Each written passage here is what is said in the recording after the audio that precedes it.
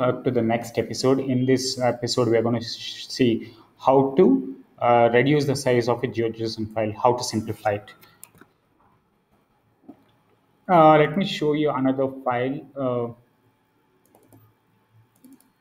Here is our Gujarat file, which has a size of 28.6 MB.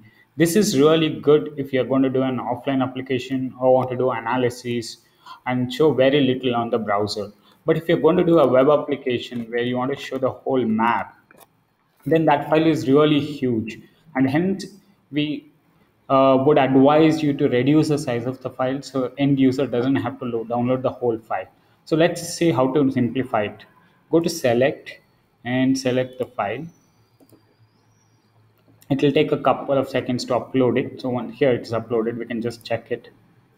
See, it's uploaded. Then you click on simplify, select prevent shape removal just to make sure that nothing gets removed, and the method could be default. Click apply. It shows the settings bar here that how much you want to reduce the size. I would want to reduce it to the 25%. So I'm just going to remove around that.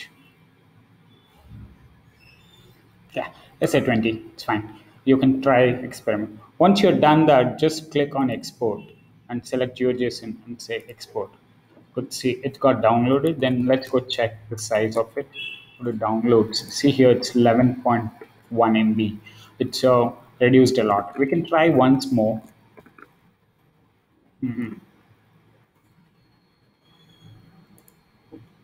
Um, Click on simplify, reduce it to much lower, and click on export. Click select GeoJSON, export.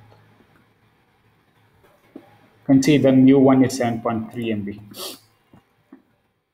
So in this way, you can reduce the size of the file, so you could use it in the web application. I think anything more than 10 MB would be huge for the browser to download. Our suggestion would be to show simplified version in the beginning, and when the user selects a particular village, actually download that specific village boundary in detail and show it. In that way, when he's at the village level, he can see the whole village boundary in detail, but when he's at the state level, he sees a very simplified version. Thank you for watching. Bye.